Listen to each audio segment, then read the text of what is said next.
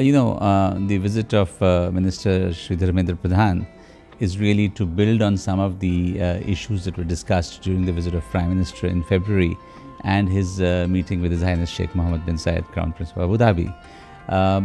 What we are seeing really is a multi-pronged transformation of our energy relationship between India and UAE. Until fairly recently, this was a very unidimensional, binary sort of relationship where UAE is a big producer of oil and we are a big consumer, so it's a buyer-seller relationship.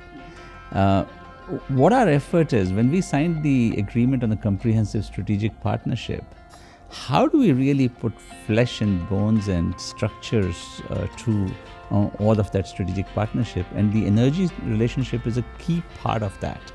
So what we are seeing is three different areas.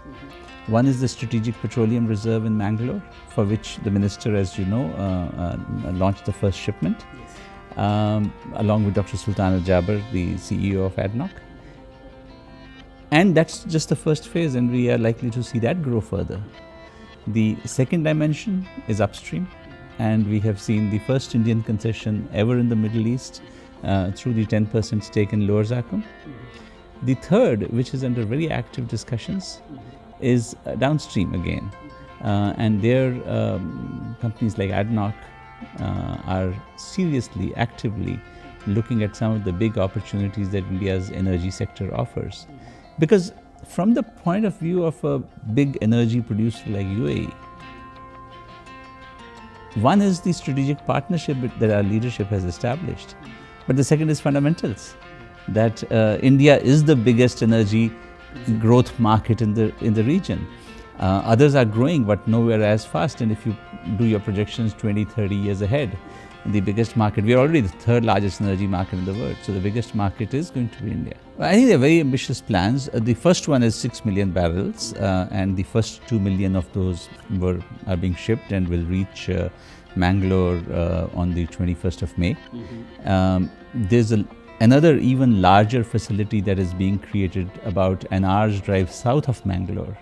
And that again is going to be part of our conversation with UAE. There are others coming up on the east coast in Visakhapatnam and in Orissa. And so India is determined to have a substantial strategic reserve that can meet the exigency requirements that we have in mind. But I think in addition to the exceptionally warm conversations that we've had with His Excellency Dr. Sultan Al-Jaber and his team at ADNOC, we also had very good meetings with Mubadala Petroleum. And I think you are going to see some important collaborations coming forward as we move on this path.